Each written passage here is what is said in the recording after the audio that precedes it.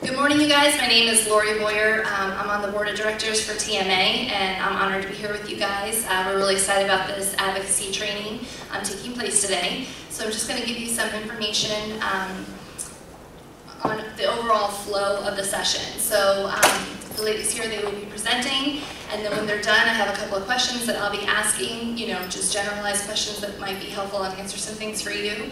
And then after that, we'll open it up to any questions that you might have along the way as well. Okay? So let's get a little bio here. Kristen Angell is an Associate Director of Advocacy for the National Organization for Rare Diseases, known as NORD. Kristen oversees the Rare Action Network, RAN, which serves to connect and empower a unified network of individuals and organizations with tools, training, and resources to become effective advocates for rare diseases through national and state-based initiatives across the United States. So thank you for being here. Maria Null is a volunteer community engagement liaison for the NORD Minnesota Rare Action Network. She works alongside the Minnesota RAN State Ambassador to help the rare disease community in her state by advocating for better laws to protect rare disease patients and their families, as well as raising awareness for rare diseases throughout the state of Minnesota. So we're really excited to have you guys here today, and feel free to take stage. Thank you. Good morning, everybody. Thank you for having me, or us. It's always great when I have a chance to work alongside some of our volunteers that work nationwide, so it's great to be in Minnesota and be able to kind of bring Maria into the activity today. So, as Lori mentioned, I'm with NORD, National Organization for Rare Disorders, and the mission of NORD is that we are committed to treatments, cures, and of rare disorders, and serving organizations that serve those patient communities, such as TMA.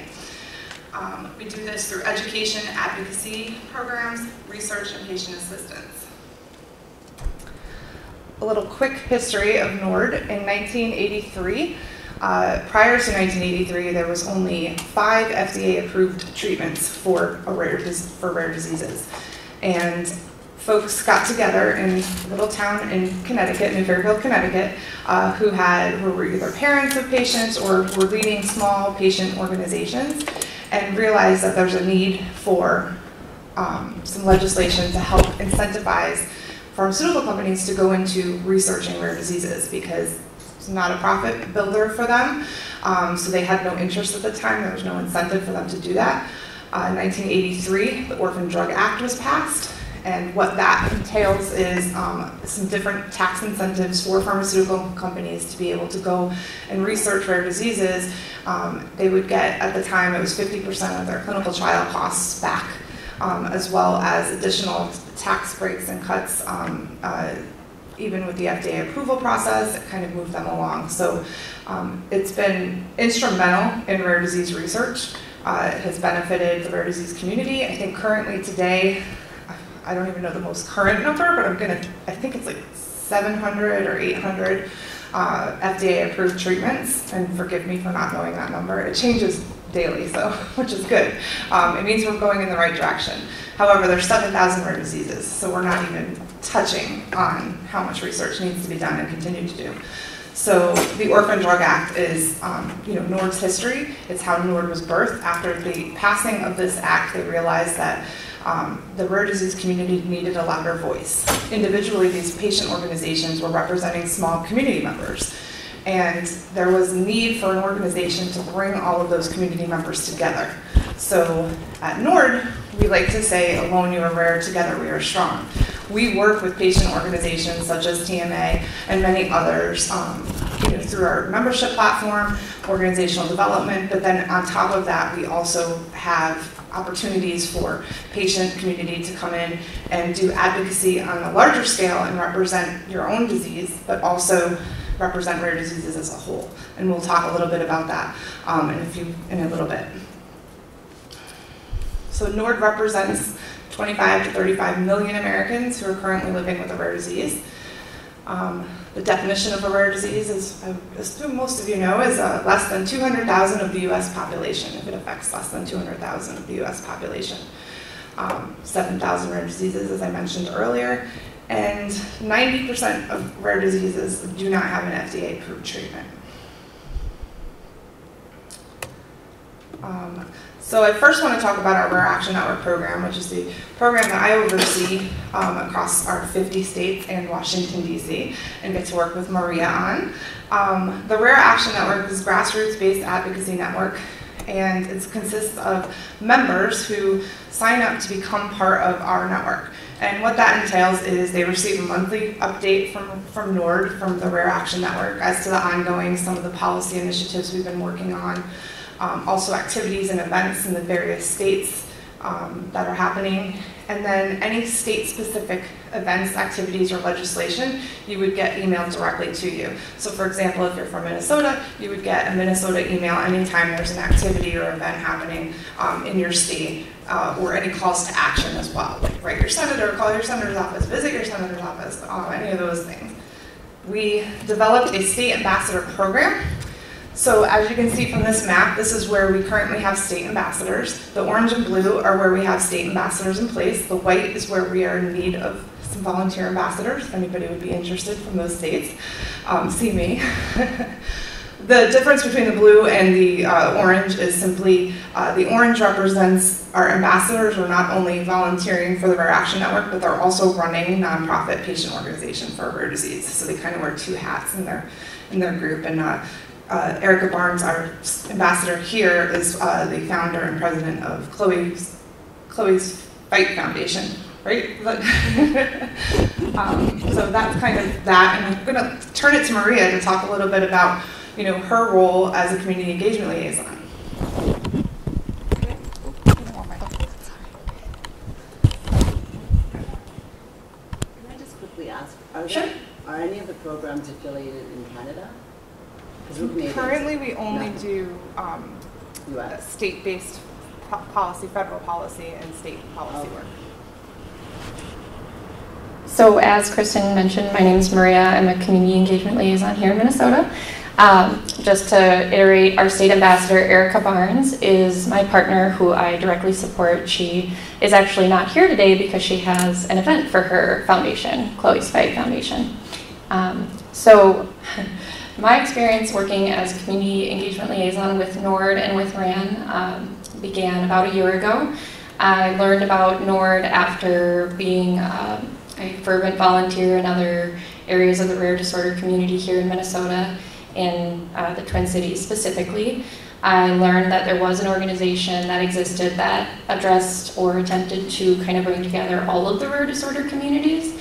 And I thought that was pretty powerful. So I had been nested kind of advocating for specific communities. And when I learned that there's an organization that was well situated within its community, had a lot of resources and tools for volunteers or advocates to take advantage of, I knew I wanted to get involved because a lot of the foundation was already there. So I took my place as a community engagement liaison, which means that I'm available for any community inquiries. So namely the state ambassadors working to head up the policy initiatives, and my main role is to kind of build our volunteer base. So on our website, I'm listed as sort of a first point of contact. So I am available in a volunteer capacity over email. I'm kind of responsible for checking that every day, taking those, those very few but very important inquiries from community members as they come in, getting those contacts from mothers, from parents, grandparents, anyone who's reaching out, who's learned that there's an organization that exists that, like I said, has tools, has experience, has a lot of resources for those patient groups to utilize. I get those inquiries and I let them know a little bit about NORD. I let them know about the Rare Action Network as it's situated within NORD. And I offer a time or an opportunity to meet with them face-to-face or over the phone to share some more information about how NORD specifically can help either power their their individual start to a journey in rare disorder communities or their patient groups specifically.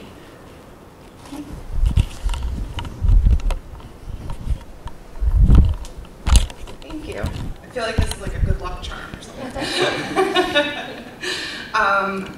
Thank you, Maria, and I can't thank her enough and all of our volunteers nationwide for the work they put in. They do it, you know, in their own time, and it can be time-consuming. We know we ask a lot of our volunteers, but hopefully they find it rewarding.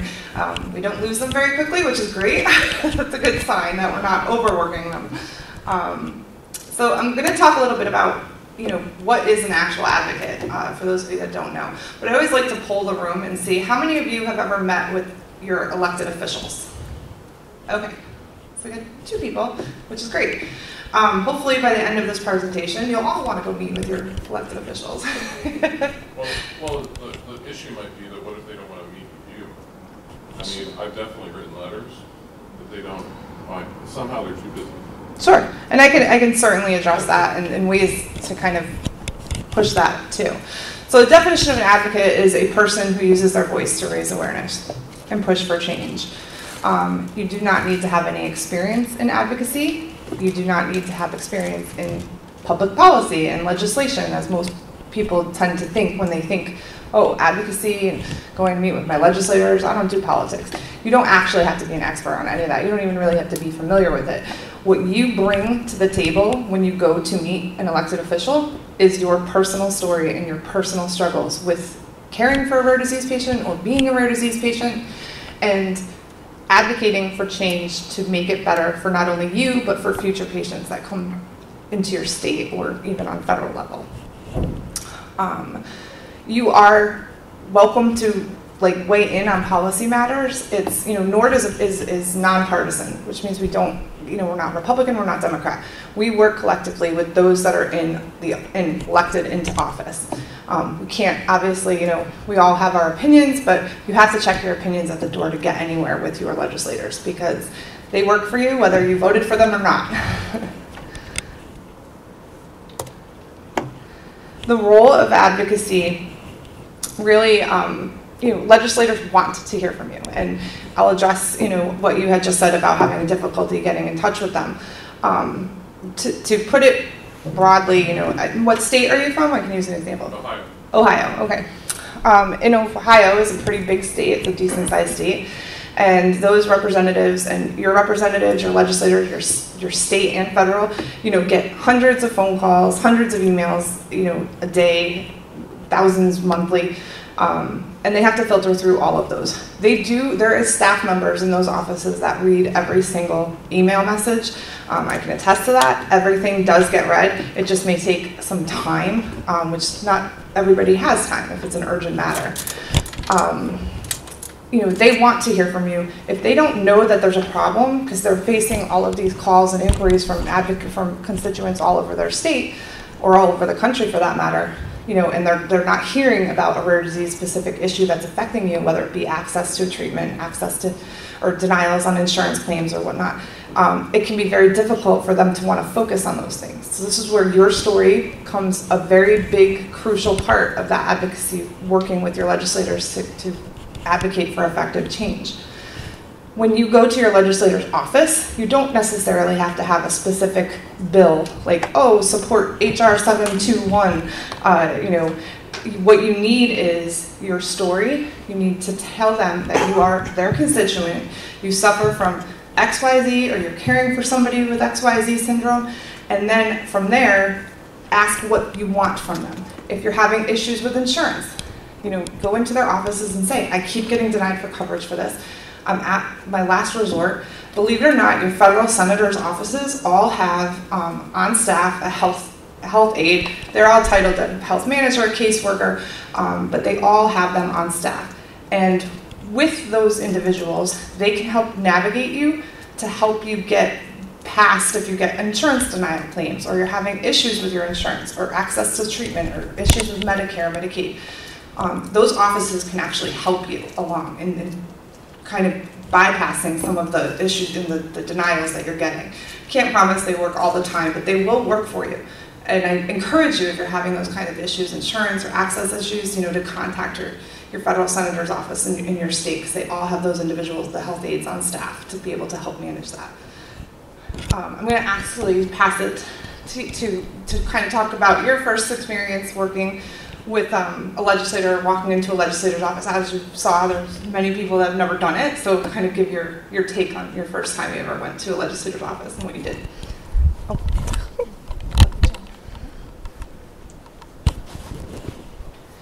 So I have a few unique experiences. First and foremost, I will debrief. I had not met with my legislator in their office, but I have a sort of out of the ordinary experience, which I'll couple with a very ordinary experience to kind of even it out. So some of the first ways that I've actually advocated, really gotten myself in touch with my representatives, have been in very subtle ways, as Kristen alluded to. Using NORD as a tool that's available to any person in any state, or at least where we have some groundwork, formed there, to get those email updates, those action alerts that she mentioned, for me to know what's going on to my legislators' plates, what's coming into the legislative session that pertains to the rare disorder community, so that I could actually take advantage of those pre-prepared emails and simply plug in my name and my address and click a button and have that email that's been prepared by NORD sent directly to my legislator. That was one of the very first ways that I engaged in advocacy, directly contacting them, and it felt like a seamless way to get started. It seemed like a very scary thing even to write one of my representatives, and so having NORD there, to just get that email, it shows up in my inbox, and all I have to do is plug in that information and to be able to share it with friends and family members so easily. That was one of the more, kind of realistic and replicative ways that I can continue to advocate. So that kind of evens out with my unique story, which is I haven't met with my legislator in person at their offices. I was actually representing RAN in a different capacity on the day that I had that opportunity, but I've actually had the opportunity to testify in front of our Health and Human Services Finance Committee here in Minnesota. So I consider that my kind of outstanding example of meeting with my legislator. So pertaining to some legislative work that we'll talk about later, there was a bill that was about to be passed here in Minnesota this last legislative session. Myself, as a community engagement liaison, I joined our state ambassador, Erica Barnes, and we went to our state capitol. We arrived on the grounds with some information from the legislative assistant that we had contacted previously. We've been in personal contact with them. Their information was available on our state website to know exactly the schedule of the legislative session. We were able to get information from her about when to be ready. It wasn't necessarily months in advance that we knew exactly the date and time that we were going to show up, but just like any other citizen, that is public knowledge of when those legislators are meeting and what's going to be on the agenda for that day. So by staying in constant contact with that legislative assistant, we were able to learn, okay, the bill that we're interested in is going to be talked about in about 2 days at this time. And we prepared ourselves to be at the Capitol on that day. We learned which building it was in, simple as that, just again keeping track and email conversation with that staffer. And we were available for the whole period of time that specific committee was meeting. So again, there was no big program, no manual, no menu of exactly what was going to occur, but really those communications were taking place in real time.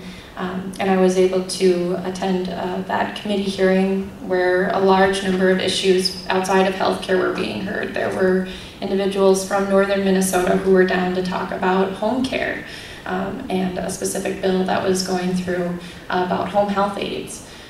There were environmental issues being discussed that day. I was so impressed and surprised to see how my regular community members were, in the room with me. I thought everyone was going to be in suits, and there were kids playing on the ground. There were mothers with babies. Actually, that was one of the representatives there who was hearing some of the issues that day. So I got that unique chance to make my voice heard, share my perspective that was coming from my experience working in primary care clinics, intersecting with individuals who are a part of our general population, sharing this with my legislators, saying, individuals in these communities are not rare. when we're all considered together, there are so many of us. So I had, like I said, a very unique experience that was kind of scary, that was kind of broken down into a very just real process, you know, just a normal work day for those individuals with other citizens coming in to have their voices heard.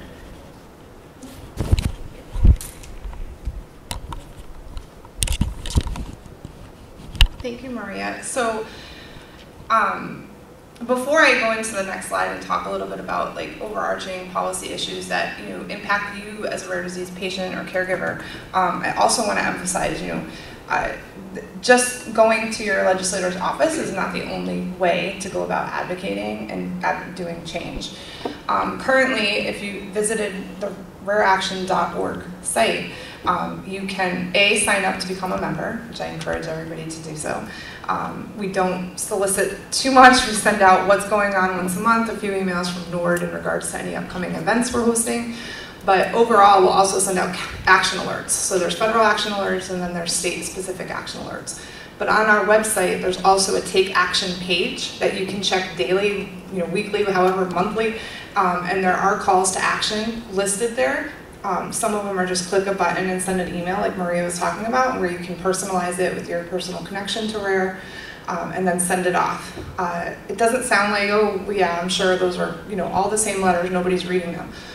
Talking to some staffers recently in a senator's office, they assured us that they do read every email, but also they prioritize, obviously. They get so many inquiries, and if they're getting 5 letters from somebody, like from a specific issue, it may go on the bottom of the priority list.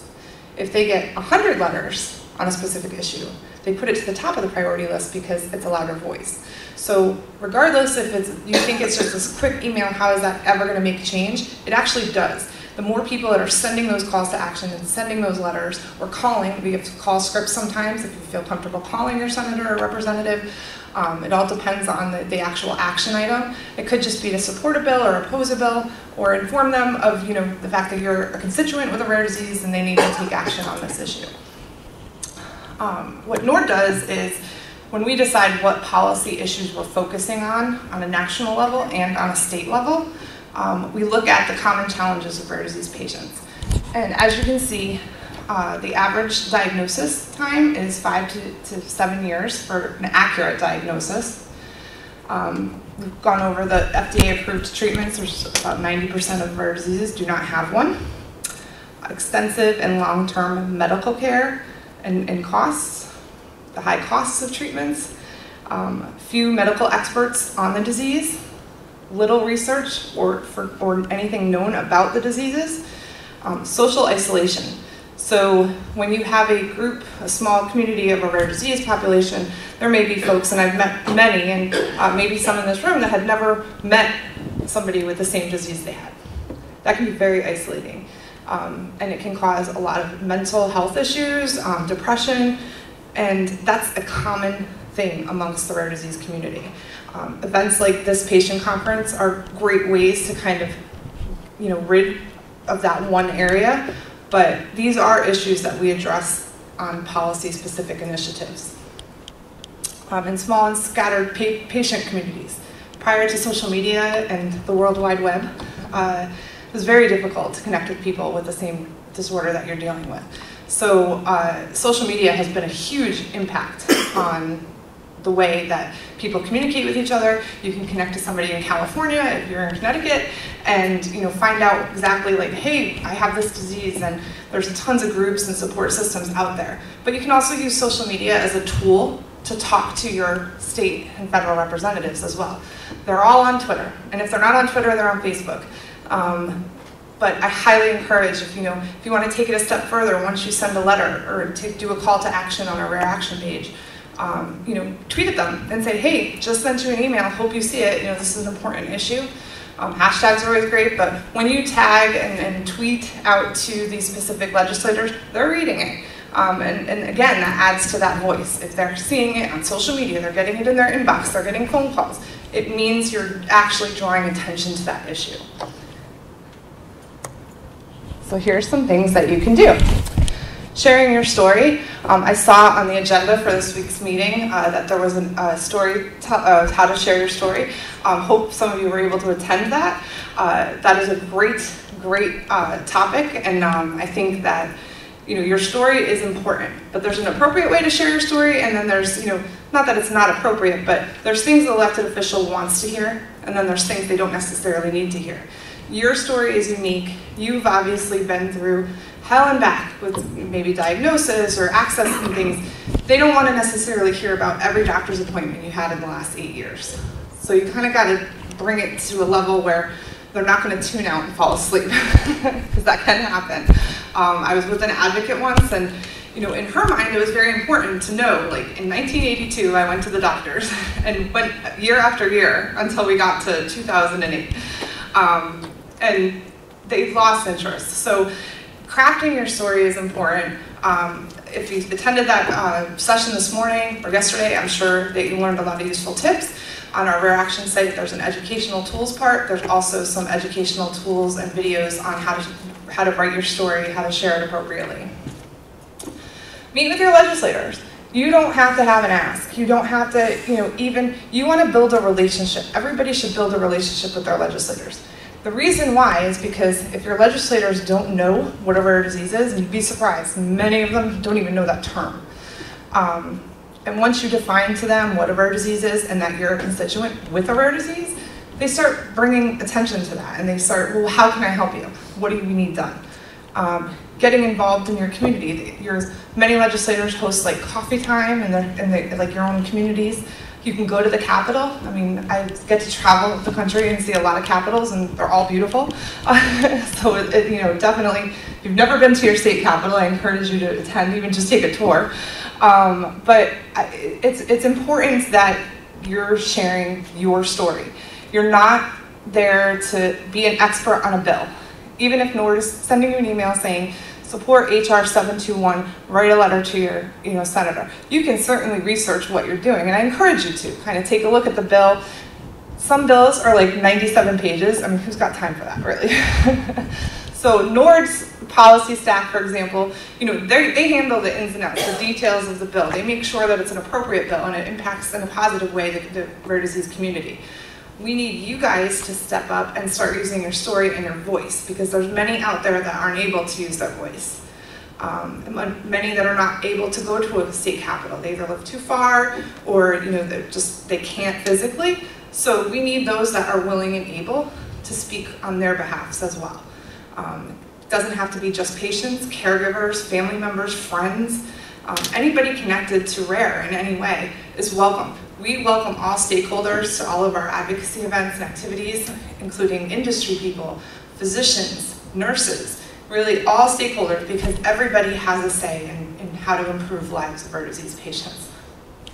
And do you want to talk a little bit about, what you've done here in Minnesota, to give an example of some of the Rare Action Network programs? If you did see a state that has an ambassador, I'm certainly happy to connect you to that ambassador.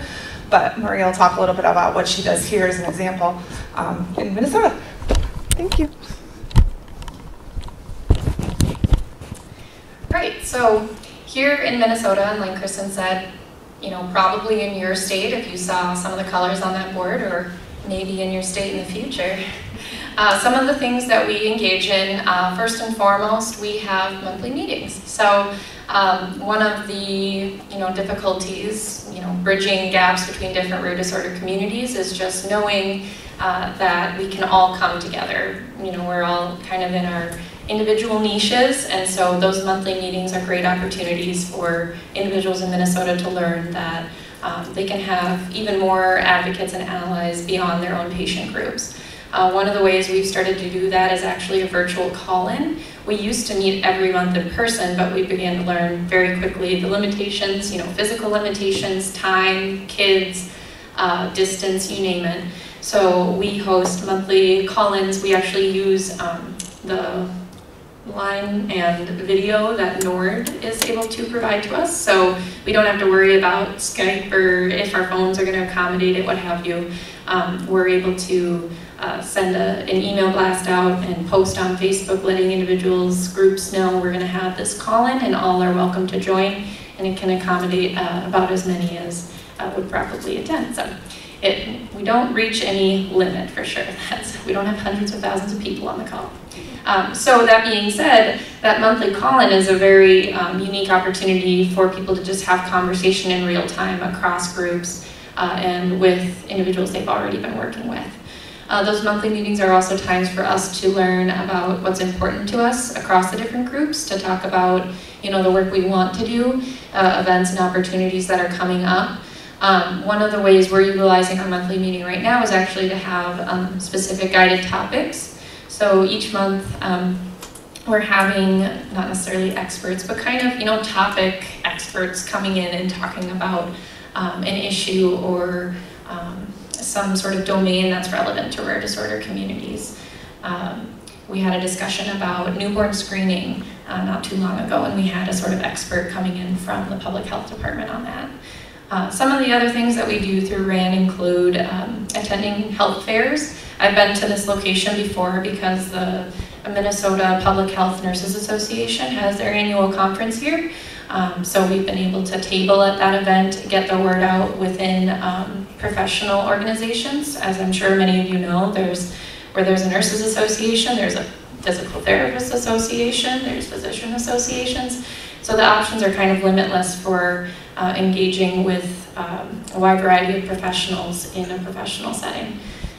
We also go out to more local events. So like I mentioned before, I'm actually going to be going tonight to this 5K that's happening for the Chloe's Fight Foundation. It's being hosted as a part of a larger event that's going on in the Greek community here in the Twin Cities.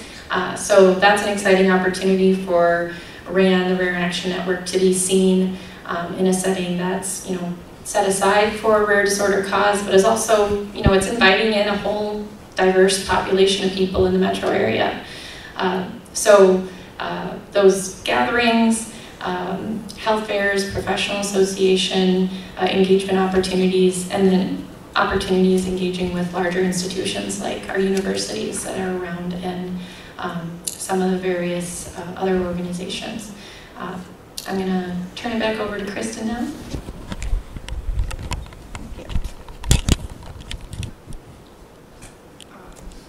This is just a slide of our lovely slogan and some of our advocate, well, that was race that we did for rare diseases, but this picture on the right is actually a photo of when we had a Hill Day a couple years back in DC.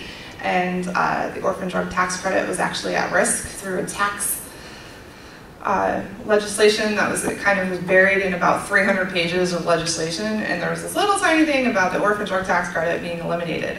We advocated on Capitol Hill down in DC with patients and family members, and successfully they did not eliminate it. They did cut it in half. So it used to be 50% of clinical trial costs you get back. Now it's 25%, so at least they didn't eradicate it, but we're working to protect it, and I'll talk a little bit about that. So kind of diving into what our policy issues are. The federal policy, we work on a lot of stuff. Obviously, federal policy has been a part of NORD since the very beginning. This year, we specifically worked on supporting the Orphan Drug Act.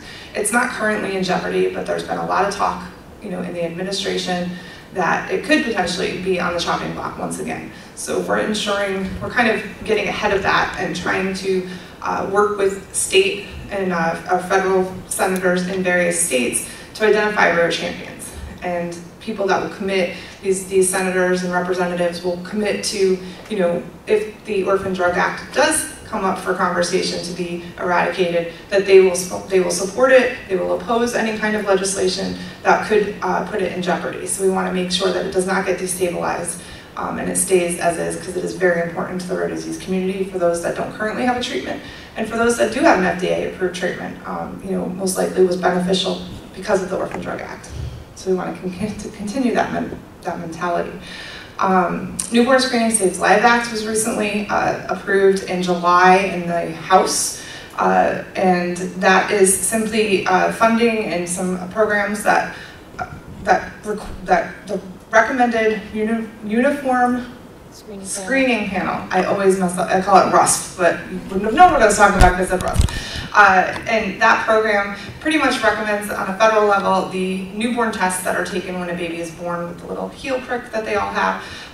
NORD has been a huge advocate for newborn screening because there's many rare genetic disorders that can be tested for at birth. So this reauthorization act was passed in the House in July, and it's currently was introduced to the Senate in July, so it's still going through the processes. I believe we have a call to action on our rareaction.org website as well, that you can send a letter to your senator's offices to support that legislation. The Medical Nutrition Equity Act is for medical foods. Insurance companies don't like to cover the cost of medical foods, and that's usually TPN or tube feeds that you may know, folks, and they need it to survive, battling with their disease. But unfortunately, many insurance companies and even some Medicaid in different states don't cover that fully. So the Medical Nutrition Equity Act ensures that rare disease patients do have access to the needed, whether it be formulas or the tube feed foods, because they don't see it as a medication, even though it is an actual treatment for their disease. And of course, on a federal level, we're always looking for ways to make sure that there's affordable access for patients and their families. We also have, we recently have worked with patient advocates to kind of learn what some of their struggles with their insurance companies have been. We all know there's various ways to talk about issues that you face with step therapy. I know that in this community, I believe that's something that you guys, some folks have faced significantly, is step therapy. And if you don't know what that is when a physician prescribes a medication or treatment and your insurance company comes back and says, well, that's an expensive treatment, so you're gonna have to try A and B first, fail on them, then you can get that one. Well, in the rare disease space, the physicians typically know that A and B aren't gonna work. So what we are asking of the federal government and in states is that there are step therapy restrictions. Now, in certain cases, that could be, a great, we don't oppose it altogether. Step therapy is a great money saver for certain things, more common illnesses and whatnot. But in the rare disease space, usually the doctors know what they're prescribing is going to work. And in some instances, if they do have to go off and go on the A drug and then the B drug, it could be life-altering, life-threatening. Could be very dangerous in terms of these treatments. So we're making sure that patients do have appropriate access to those treatments and not have to do, fail those two other levels before they can actually access the appropriate treatment. We do that, as I said, on a federal and state level. Excuse me. Our state policy issues. So a lot of the things overlap. You'll see newborn screening, step therapy. There are many issues that are both on the federal and state level. But in state policy for NORD, we put out each year a state report card for every state. And what that entails is it grades the states on specific initiatives that we focused on for that previous year. So currently, the 2018 report cards are available on the state's websites. And as you can see at the bottom, if you want your state's report card, you can go to rareandyourstatesinitials.org. Anybody from Georgia in here? Because that's the only one that you have to spell out. But if you, so raremn.org for Minnesota, you can download the state report card and see where the state has done great in, and then where the state has not done so great. We use this as a tool when talking to elected officials in the states and say, hey, look, you guys did great on medical nutrition. We're above par with other parts of the country. However, in out-of-pocket cost sharing, which is a percentage of your medications are covered by insurance, and then you have to pay the difference. Well, with rare disease drugs, as you all know, they're very expensive, and that could be thousands of dollars for a patient per month. So we look for legislation in the states to cap the copays. I believe New York is a great example. They have legislation in place where a patient doesn't pay more than $100 a month per medication, regardless of what the medication is. Not many states have that legislation in, but that is something that we have been pushing. Our wonderful RAND volunteers have been really helping in endorsing that in their states, especially if there is legislation that needs. I know I'm from Connecticut. I know they've been trying to pass it for years now, in Massachusetts as well. but it's still on the table, and we're still sending advocates to the Hill every day to talk about it and talk how it affects them and impacts their lives. So, some other topics that we have, Medicaid. Obviously, we want to make sure that Medicaid expansion is important in all the states, so we push for that specifically. And the last one is Rare Disease Advisory Councils. So we currently have, I believe it's 8 states that have what is referred to as a Rare Disease Advisory Council. And each state is unique as to how it's set up. But what our overarching view of a Rare Disease Advisory Council was when we first started pushing these out to the states is it's all stakeholders come to the table. So you have patients, caregivers, parents of a child with a rare disease, a physician that treats rare disease patients, nurses, or any medical specialists that treat or physical therapy, also industry representatives, and then state legislators to join these councils. They're usually appointed by the governor of the state, and they're run specifically to advise on any legislation that could impact the rare disease community in that state. And as I mentioned, it's very unique for each state. And I'm going to actually turn it to Maria in a second to talk about what they just did in Minnesota. They've been working on it for 3 years. I think it's been 3 or 4 years. And excited that they just passed it. But it's very unique here in Minnesota as well because it actually became a budget item. And I'll let Maria kind of dive into that for a few minutes. But these councils are really important. And we just saw Kentucky. I was actually in Kentucky a few weeks ago for the governor's signing of the Rare Disease Advisory Council there, and they're important. They're being a voice at the state level for all of you to ensure that you guys have access and there's no impending legislation that could impact you directly. So hang on, Maria. So as Kristen mentioned, the Rare Disease Advisory Council in Minnesota did pass. This card was put out, you'll see it says incomplete there. It's complete. The legislative session it passed during was just this past spring. As Kristen mentioned, it took a long time to get that bill passed, and I'm going to have to credit our state ambassador, Erica Barnes, for doing all of the work for the advisory council. I joined Rare Action Network a year ago, and I was hot on the heels of their first go-around. Erica and coalition members had just attempted to get it passed during the legislative session. It did get through a few hoops and over a few obstacles, but ultimately did not make it through. So this was the second time taking it into the legislative session this past spring. The advisory council, as a bill, came to mind when Erica, a mother of a child whom she lost to a rare disease, thought to herself, how can I take what's happened to me in my life and, as an able advocate, how can I turn that into change? And how can I turn that into change for more than just my patient organization? She began having conversations with friends and family members, people who she knew through her daughter's journey, physicians, different patient organizations. She turned those conversations into partnerships where she began to meet with them regularly to identify, what is this problem that we're trying to address? There's so many different things that we could do when it comes to rare disorders. How can we distill it down to a topic that we can talk about? And ultimately, through those conversations, she and her partners identified a way to address all of the common barriers that are faced across the different disorders, that as an encapsulated problem. And ultimately, coming up with the bill as a sort of encapsulated solution or a path to a solution. So having the ability to organize or assemble key stakeholders to have a dialogue about these common barriers that are faced across the different communities, and come up with meaningful ideas for how to start working towards solutions. So like I said, ultimately those started through real-life conversations and partnerships.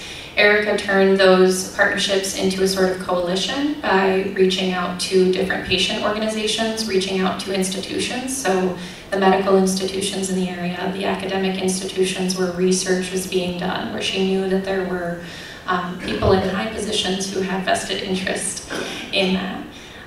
Reaching out to members of different medical organizations, like I alluded to, physical therapy associations, nurses associations, and ultimately bringing together those patient groups through sort of formalized partnerships. So not just, Erica as the individual having that relationship, but really tying together those different organizations, getting the leukodystrophy community to talk to the ALS community and what have you. Next, she had to learn how a bill even became law. She had this great idea, and her different partners were in on it. They wanted to take it to an advocacy level, but ultimately she needed to learn that process. She, by training, is a speech and language hearing pathologist, so she doesn't have experience with politics. She looked to NORD for those tools. That information is available to all of you on NORD's website. Different pieces on how to just understand the government structure. It's been a long time since some of us have taken government or history. Information on how to contact our legislators, and what it would look like if a piece of legislation actually had to go through the legislative process. That information is also available on all of your state websites. From there, she needed to, with her coalition members, so members of those associations, key stakeholders in various institutions, needed to start approaching her representatives. So each of those stakeholders identified their individual representatives based on where they lived and also where they worked, because some of those people are driving in from far away, so it's key to remember that you are a constituent based on where you live. And they started reaching out to those individuals to just get to know them. As Kristen mentioned, that started as a conversation with those representatives. Hi, I'm so-and-so, and I have these other individuals who are key stakeholders in this community where we have this common interest in making a difference and starting some sort of change here. What does that look like to you?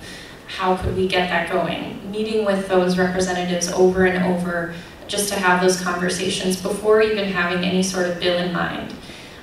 Because ultimately the next step was identifying those senators or representatives who were going to be key authors. So after those partnerships, after those relationships were solidified, those stakeholders were able to have that conversation, taking it to those legislators and asking, would you be willing to, own this change? Would you be willing to author this bill? Would you be willing to make this a priority this next legislative session? And they were able to do that by really, keying in on rare disorders that have affected those legislators. So asking them, can you think of someone in your life who's had ALS? Can you think of someone in your life who's had a genetic disorder? And ultimately, those were the conversations that really solidified those authors as joining the team. So from there, ultimately, they had to learn about the logistics of bringing a bill into legislative session.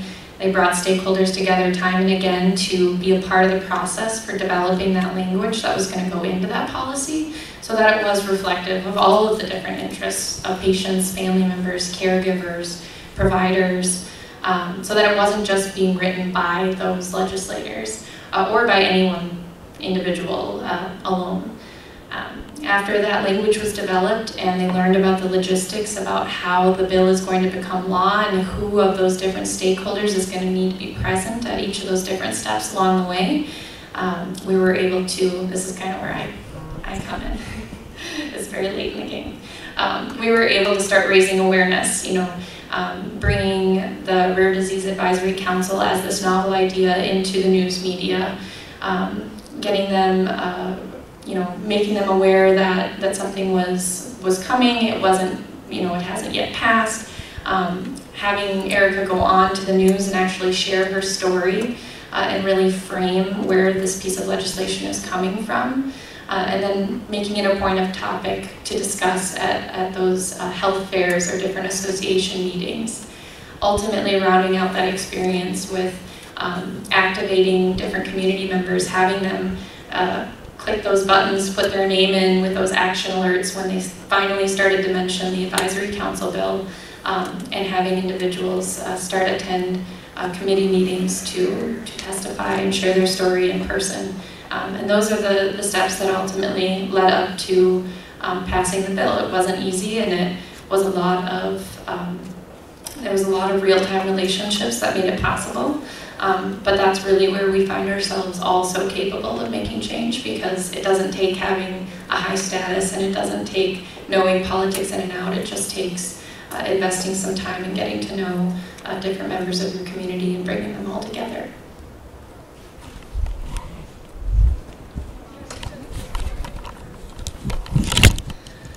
Great, thank you. And that was a great example. And like I said, in every state it's a little, they're run differently. And I'll just kind of tap onto, you know, in Connecticut, where I'm from, they had a task force pass. So that was to assess the needs of the rare disease community in the state. It had an expiration. It expired last October. And a report is currently being published on their findings, but I went to those meetings regularly as a constituent, caregiver, but also as a NORD representative. And it was kind of comical to go into a room where there's all these state agencies represented, and we have patients represented, and there was 2 state agencies that one was like, I guess maybe a housing assistance and one was a disability assistance, that didn't know each other existed, and they're both state agencies. And until we got them in the room, they realized their clients could benefit from each of those agencies. So there's definitely work to be done in the states in connecting those. You know, you think, oh, well, it's a Connecticut government agency, you all know each other, and apparently they don't, and I learned that firsthand. So these advisory councils and any of this legislation really helps dive into those issues and address what else is going on in the state. And I think we're at the questions point. Perfect. So just to kind of summarize, you guys were mentioning go to rareaction.org and register so you can get the latest updates in regards to what's going on in your state, and, you know, peruse that information in order to take further action. In addition, you get that state report card from your rare.state.org. Tell me this though, a couple of things. Depending on whatever state you're at, if I go to rareaction.org, can I then find my representative, my RAN representative? Is that how I would find that information, or how do I find out on my state level who I can reach out to? So if you visit, like, for example, raremn.org, at the top right corner, it will have Maria's photo and Erica's photo and their email address. If there is not a state ambassador in that state, there'll be a little grayed out profile picture that says, we need a state ambassador here. We have representatives we have members across all 50 states. So even if there's not an ambassador in the state currently, you know, you'll still get action alerts, you still get information. We just don't have somebody currently being that liaison between the state and NORD. So we're not as active in those states currently. Thank you. So how do I make sure, if I'm starting off on this advocacy journey and I'd like to make an impact, how do I make sure that myositis is a priority for research funding and insurance coverage? What do you think would be the best steps to take? I think the best step is to craft your story, practice your story, do it in front of a mirror, do it in front of your loved ones. You know, I always refer back to what's called an elevator pitch. It's an old sales thing, and, you know, legislators are busy, and even though if you schedule time with them and get a meeting with them, they may walk in and say, well, I've got 5 minutes, or I've got 3 minutes, come ride with me in the elevator. So get your story together. You know, you can have your 10-minute version, but then narrow it down to a 60-second, minute-and-a-half version. We have tools on the website on how to do that, and make sure your ask is clear, but your story is important. If you bring awareness to myositis, then we'll follow the research, we'll follow the legislation to impact and increase funding. Sorry. And then you certainly want to make sure that if you're meeting with your legislators, that, you know, you're not only talking about your specific needs, but also the needs of the patient community you represent. You know, you may be in there talking about what impacts you, but let them know, I'm not the only one this is impacting. This is impacting, you know, a number of people. Legislators love numbers, and when you take a rare disease community and say, I don't know why my phone is doing that, sorry. When you take a rare disease community in Marshall, it's a small community, and then they're going to say, well, how many people in this state actually have this disease? Could be 10, could be 100. That's not a number that they're interested in. But when you take the population of your state and you take 10% of that number, so for example in Connecticut we have 3 million Connecticut residents, approximately 300,000 have a rare disease. That is an interesting number that they kind of perk up, because that's 300,000 constituents. So, I'm just going to open it up. If you guys have questions, I'll bring the mic around.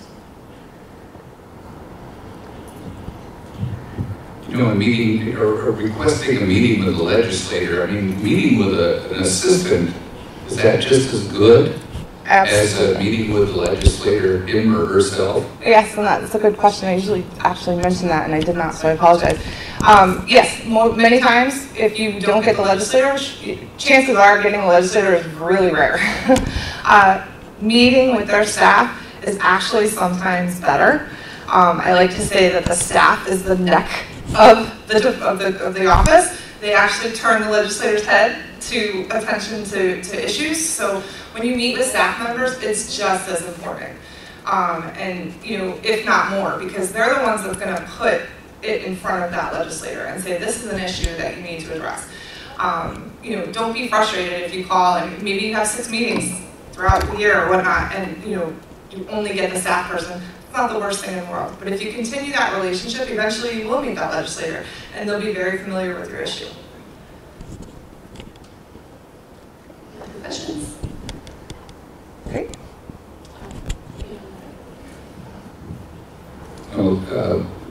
U.S. senators and congressmen have offices. Maybe they have, like in Indiana, they have I don't know how many different offices in different cities. And you know, going to Washington is about impossible for me to do anymore. But visiting my state office for that congressman or senator, is that just as good as well? Absolutely, absolutely. So when you're talking about your congressman or your senator's offices, you're in districts. It's just as important. They have different staff that manages the in-district offices, but we've been bringing advocates just this past summer to specific legislative offices in district to meet with their legislators to talk about the Orphan Drug Act. And you know, and then come October when we have our annual summit in DC, we're going to be bringing them to DC to meet with those staff members, and they're different. And so I definitely encourage developing those relationships, even with the district staff members too, because they can also connect you to the folks in DC, and you even have a conference call. You know, you don't necessarily have to physically be in the room to connect with your legislator.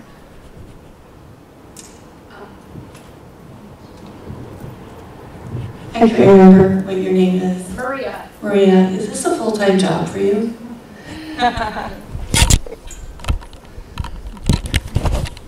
Not for me. It had been a full-time job for Erica, the state ambassador I've been alluding to. So I'll get to me in a second. But so Erica, just to speak to the whole full-time job feeling that you're getting here, she did take a year off of her work in order to pass the bill with the second go-around. A lot of what she did alone.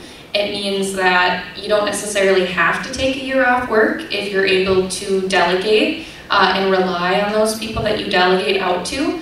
Erica is an outlier in that she had the time and the capacity to do it, to do a lot of that relationship building on her own. So there's good things and bad things about that. But certainly, you know, we acknowledge is a super outlier. But there are rare disease advisory councils that have been passed in plenty of other states.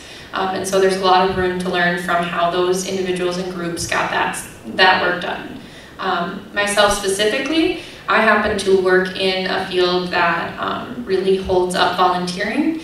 So I actually have been able to get time off or take personal time in order to attend some of these events. When I've gone out to DC, I was able to get that paid as educational pay because I work in healthcare. So getting creative about how to talk to your employer, that is what's made it possible for me to do the work that I do. I'm also, I'm only a few years out of my undergraduate, so I do have a lot of the capacity to invest a lot of time in what I'm doing here. So kind of like what Kristen said, and this is kind of my driving motto is, you know, if I'm one of the few who is capable and willing, I'm going to go ahead and do it because there's so many people who don't have the time or who have kids or who aren't able to leave the house. So there's certainly a kind of dual relationships and ways you can engage there. I'm just going to add to that really quick because I just want to clarify. So we did not ask Erica to take a year off of work. She got a grant for continuing education that allowed her to do that, and part of that grant was she described that she would be doing work for NORD. So that is completely, we have many state ambassadors that work full-time. Actually, most of them do work full-time, but they do have flexibility when we have a 1 o'clock conference call, or if we do ask them to go to the Capitol. So I just wanted to clarify. Being an ambassador is about 4 to 6 hours a month, but yes, it does get busy, and there's always work to be done, and it was great Erica was able to do that. I think the takeaway there is just knowing that, whatever answer you get the first time around from someone, you can always revisit it, depending, how you're asking for time off or how you're going to make that extra piece possible. It's an ongoing conversation, and people are usually willing to try to help. So if I went to something to advocate, I'm a patient, but I don't have a problem with insurance because I've got good insurance. But if I'm trying to advocate for those who don't, I don't feel like my story would be beneficial for that necessarily. So how would I be able to bring a story to them if I can't get people to get there? Sure. I mean, we have our ambassadors collect stories all the time, and our volunteers, they collect patient stories, and they represent those patients when they're not there. That's kind of how that works. And your story is still important. They still want to hear you're connected to the disease state or the rare community. And you may not personally have issues, but you know somebody that does. I know we've run over. For sake of time, we're going to have to end the session now because we don't want you guys getting hangry because it is lunchtime. But we just want to thank them so much for being here and answering some questions for us and giving us some insight into advocacy. And please take a moment to fill out the conference evaluation. If you don't mind putting in the basket on your way out, that would be appreciated. Thank you. Thank you.